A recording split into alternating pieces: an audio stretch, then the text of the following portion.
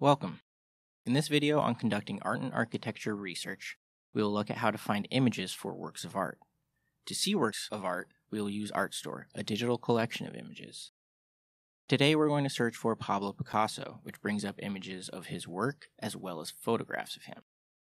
The results can be refined by limiting using various criteria on the left. If we are interested only in Picasso's paintings and not photographs of him, we can choose paintings under the classification option on the left. We could limit by collection type, contributor, or date if we wish to narrow our results even further.